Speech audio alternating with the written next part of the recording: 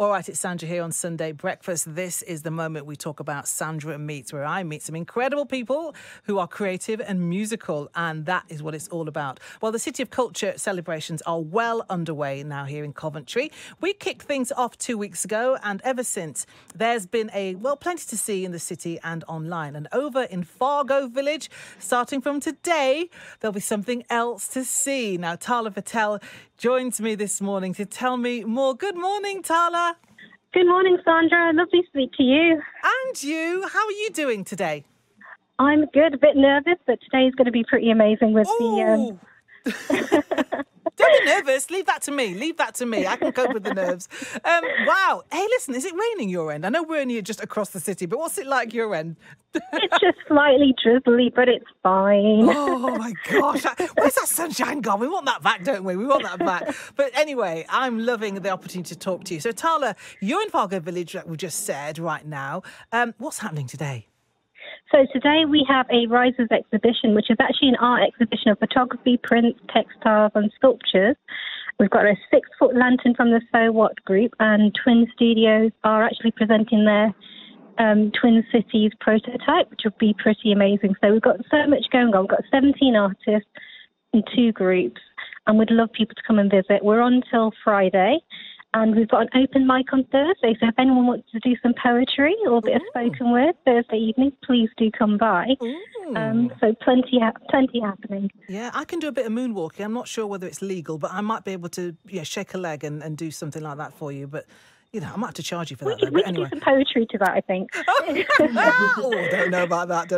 So you've named a lot of amazing things. It's all part of covert arts. What is covert arts or arts?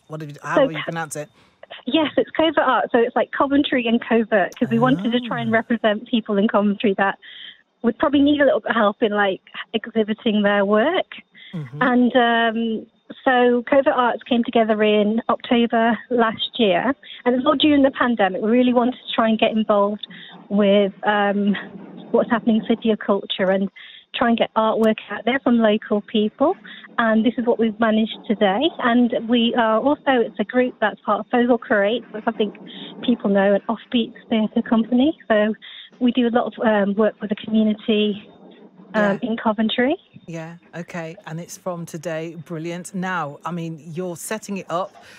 What is your favourite thing in the exhibition? Have you got something that's your favourite?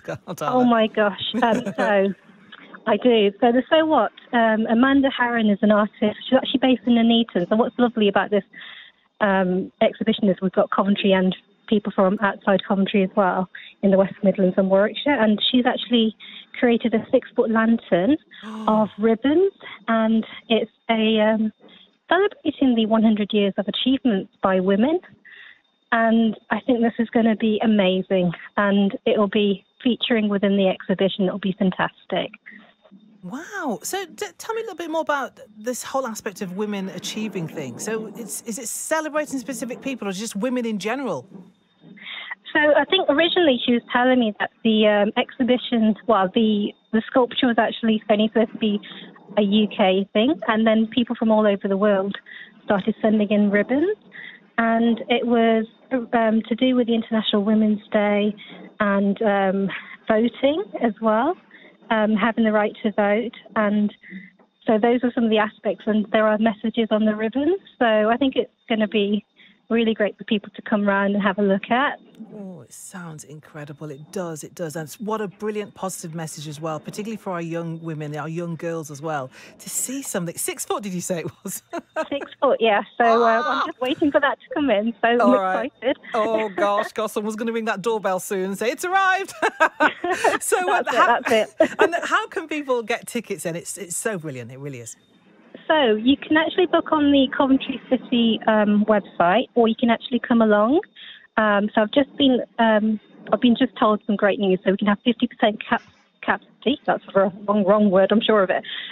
Within Fargo. So if people come down, they'll actually become able to come and have a view of the exhibition without going onto the Coventry City of Culture website. So just come along.